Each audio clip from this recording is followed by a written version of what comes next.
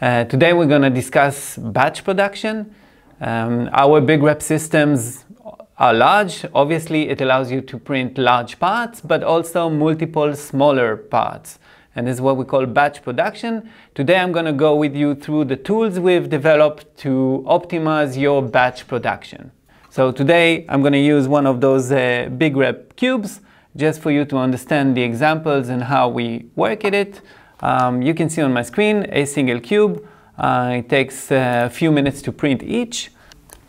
And now I want to get to a situation when I want to produce a few of them. So in this case, I'm going to simply multiply the model to 3 cubes. Let's talk about sequential printing for a moment.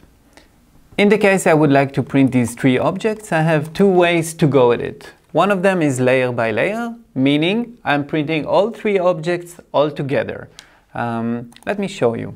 Okay, in this case, it's going to print the first layer of all objects all together, and then layer by layer, travel from part to part in order to conclude a print. Advantage is it sticks very well to the print bed and it's a safe print.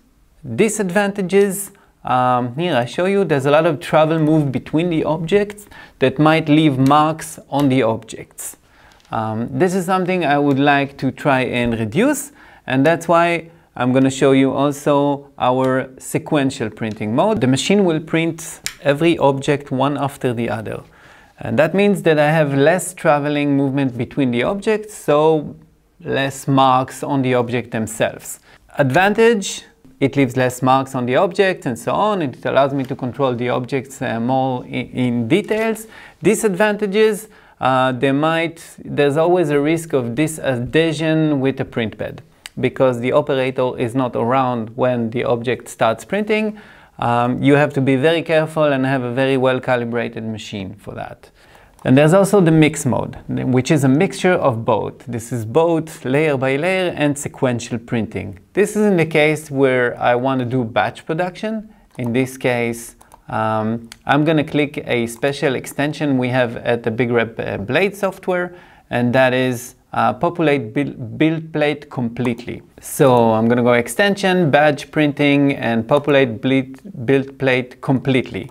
In this case, I have placed for 40 cubes, and I'm going to slice them and show you how the machine is going to go about it. But basically it's going to print a row of cubes, and after that another row of cubes, and so on. This eliminates some risk related to successful prints, meaning if I have a problem, some kind of an issue during half the print, I still have half of the cube printed. In contrast, if I would go layer by layer, I might lose half of my material and all of my cubes. Here, let me show you how it looks. Essentially, the machine will travel from front to back in order to prevent colliding with its own components, and will print the 40 cubes this way. We like mixed mode because it allows us really to use the full potential of the machine, the full size of it, and produce high quality smaller parts. I want to show you also one last thing for this short video.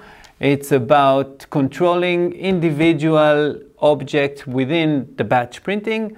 I'm going to click a random cube here and do what we call a per model settings, which allow me to set up specific feature that model itself. And there is obviously, you can control every parameter of the print per model. In this case, I wanna change the pattern on the top of the cube from zigzag to, let's say, concentric, and to show you how it looks on the overall print for all the cubes. For example, this is good for quick development. You want to test different features of many objects, and you can go quicker while printing all the objects together with different settings, different temperatures, different patterns, different geometries. and so on. Here in this case I show you the cubes. Most of the cubes are with lines, and this specific cubes is obviously with concentric pattern. Let us have a quick look at different size objects. So up till now we talked about objects the same size or repeatability in a way, but now I wanna show you how we deal with objects of different sizes. I'm gonna multiply the object to 300 and 400%, and I'm going to let the machine arrange them automatically. So we have a feature called Arrange Object for Mix Mode, and this will arrange automatically the objects for the mix mode. And now I'm going to hit slice and see how the machine goes about that.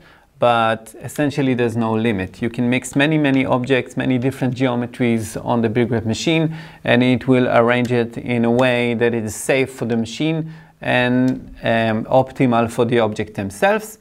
To recap, there are two ways to go at multi-part printing: layer by layer or sequential. You can also mix both in a third way. We invite you to investigate how to better utilize your machine by using these features. We believe that mix mode is probably the best way to go.